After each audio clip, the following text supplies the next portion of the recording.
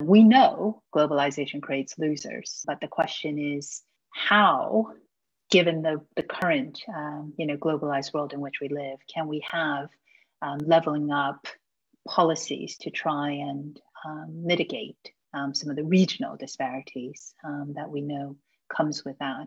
And the UK is such an important market for the German business sector because it's very dynamic, it's very inventive, and there will always be lots of interest to invest and work in the UK and with the UK.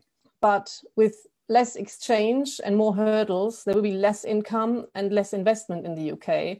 And therefore, I think for the time being, it is going to be challenging.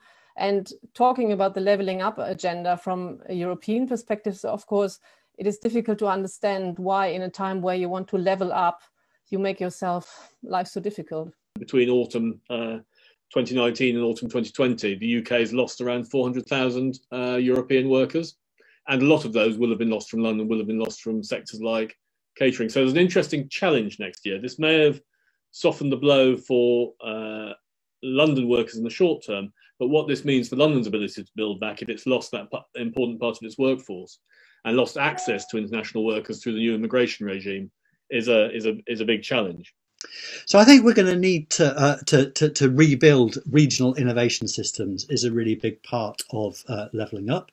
That's going to have to happen in a way that addresses big national challenges. Getting a sustainable and humane health and social care system, including very much public health, is a really big part of that. Well, in a sense, government hit on something with the whole levelling up idea. And it's only an idea at the moment. So basically, government needs to go with levelling up strongly and put the resources into levelling up as much as it can. It needs to go beyond a slogan, which it currently is. It needs to operationalise it and invest in it. So not only do we need a proper levelling up New Deal, but we need it to be done from the regions and from the places themselves as well.